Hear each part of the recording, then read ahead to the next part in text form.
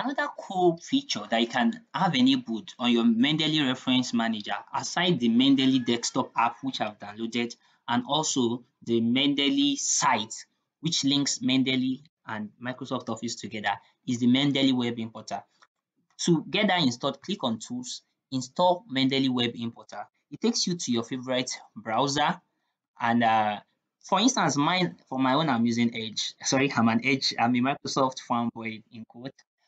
But you might be Chrome, and or maybe mostly it's mostly between Edge and Chrome. Sha. I think most of both of them have extension, something like an extension store. So click Get Web Importer for Edge. It might be Chrome in your own end, so make sure you get the Edge add-on,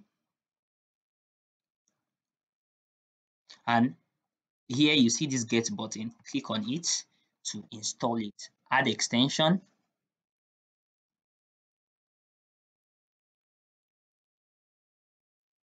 Yes, it has already downloaded and it has gotten added. To enable that, click on this extend. Okay, mine is already so for you it might actually not show at the initial stages like it's showing here. Just click on this extension and click on these three icons and click on show in toolbar. So it's going to show this Mendeley icon in your toolbar.